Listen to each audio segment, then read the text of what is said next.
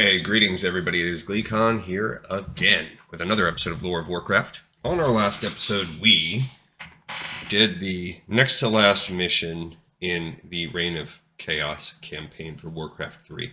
And at the end of that mission, Illidan became a demon, the way we know him, like a demon hunter, and he killed Tychondrius.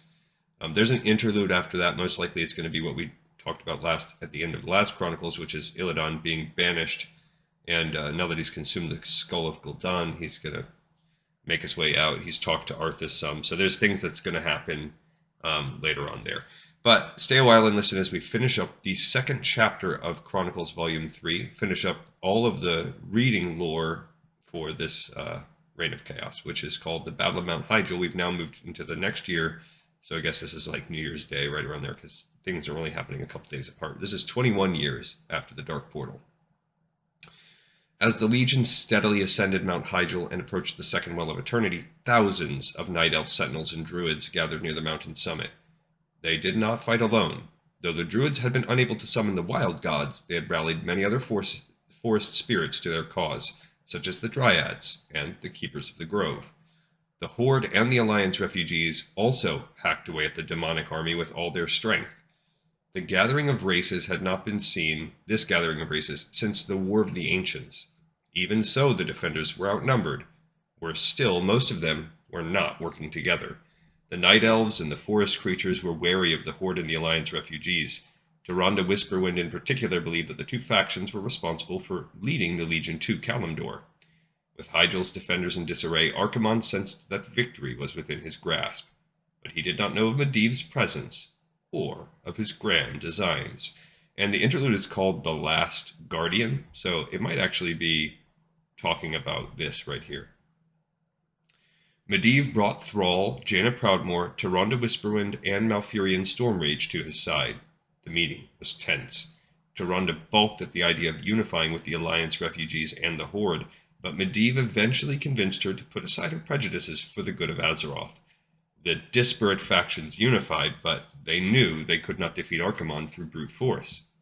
Malfurion proposed a solution, a dangerous and costly one.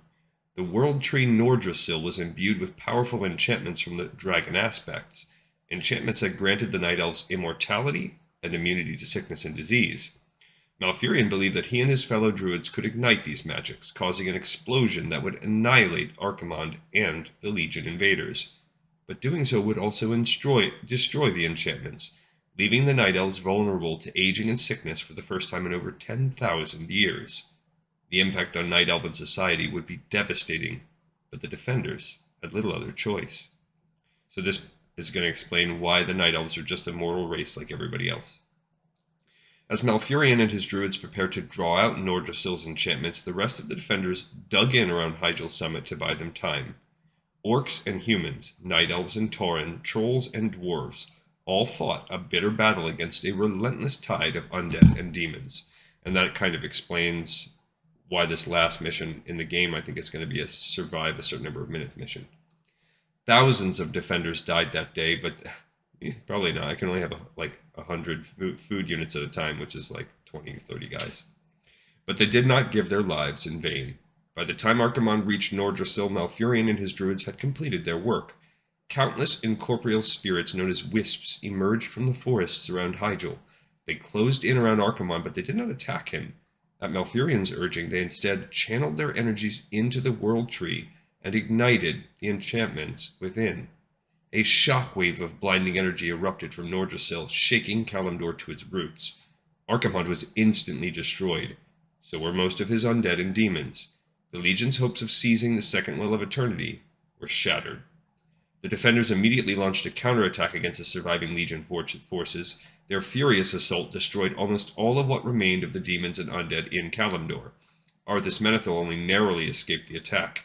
He rallied as many of the Scourge as he could before he retreated to the eastern kingdoms. Following the victory, the Horde and the Alliance refugees departed Hyjal in search of new lands to settle. Their tenuous pact would remain, but it would be tested in the years to come.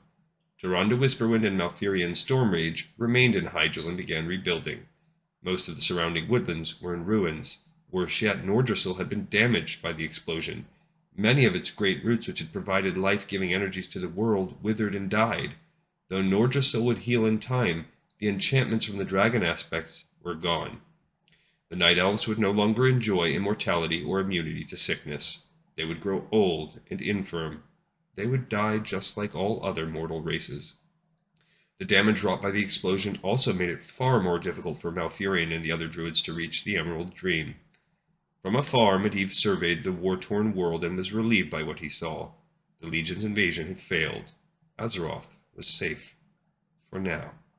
Medivh knew that other threats like the Lich King yet lurked in the dark corners of the world, but he could not stop them. His powers were waning, and he felt that his time on the physical plane was coming to an end. The task of safeguarding Azeroth now fell to its inhabitants, just as he had intended. Medivh had shown them that there was strength in unity. All he could do was hope that they would continue fighting together as they had on Hyjal.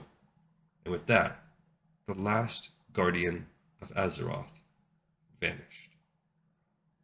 And it's kind of setting the table for World of Warcraft, although, unfortunately, what happens by then is, aside from tenuous armistices that they hold